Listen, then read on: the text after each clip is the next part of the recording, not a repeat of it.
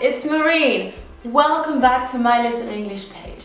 Today we are doing a little bit of pronunciation. We are going to have a look at 4 names and 4 places that have a bit of a strange pronunciation. Those words have what we call a counterintuitive pronunciation, which means that they are spelled very differently from the way they are pronounced. One of the most famous examples of counterintuitive pronunciation is this sauce. Have you heard of Worcester sauce? It is actually spelled Worcestershire sauce, but you do not pronounce all of the syllables. Okay, let's start with places. I have mentioned before Worcester. Now I would like to have a look at Leicester. Leicester. It is once again spelled Leicester, but we say Leicester. This is due to the fact that in the past more syllables were pronounced, but as time went, people started saying those words quicker and quicker, and they started omitting some of the syllables. The next word or place I find rather funny. It is the word toaster with a very strange pronunciation. It is actually spelled toaster, but you will pronounce it toaster, just like the little machine that you use to toast your bread. My next word is quite a famous one. It is a river that goes through London, the River Thames. Thames.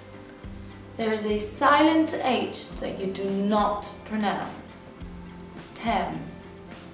We are done with my 4 places, and we are now going to have a look at 4 names that have a very different pronunciation to the way that it is spelled. My first word is probably not that mispronounced anymore, but I do know some people that used to mispronounce it before it became such a popular name. You must have heard of Harry Potter, and if you have heard of the heroine of the book and the saga called Hermione. Hermione. It is an old English name, and it is not pronounced Hermione, no, Hermione. The second name is probably one of the most difficult ones in the English language. It is Siobhan. Siobhan. And it's spelled Siobhan. What? Yes, extremely strange. I believe it is an Irish name, and quite a few Irish names and Welsh names are spelled differently from the way they are pronounced. But this is quite an extreme example of it. So one more time, Siobhan. My third word is Vaughan. Vaughan, and not Vaughan, Vaughan, Vaughan.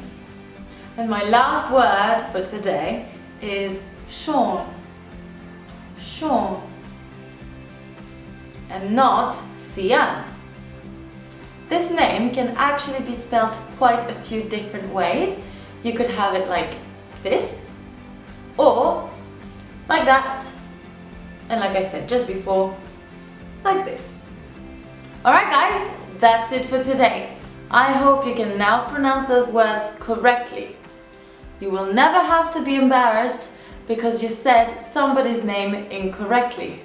If you like this video, please go ahead and give it a big thumbs up, and also don't forget to subscribe. That way you will be informed every time there is a new video out. Meanwhile, enjoy the rest of your holiday and see you soon.